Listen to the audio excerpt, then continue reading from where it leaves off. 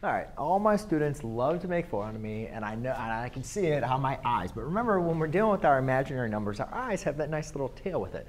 Sometimes I get a little crazy, and yeah, I know it looks like a U, so I'll go ahead and knock that down a little bit. So, all right, now what I'm going to do is just work on combining our complex numbers, and I've showed you the vertical method. I've showed you applying by distributive property. So we can also just kind of use the distributive property in our head and just combine our real and our rational.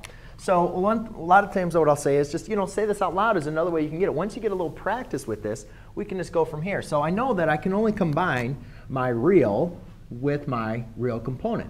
So what this says is 8 minus a negative 11. Well, minus a negative 11, that's a double negative, so that's going to turn to positive, so that will leave me with a 19. Then I have negative 5i minus positive 4i. Well, negative 5i minus 4i is going to leave us with a negative 9i. So there you go, ladies and gentlemen. That is how you combine your complex number. I could rewrite those like that. So you can only combine the reals with imaginary, and then you combine. Thanks.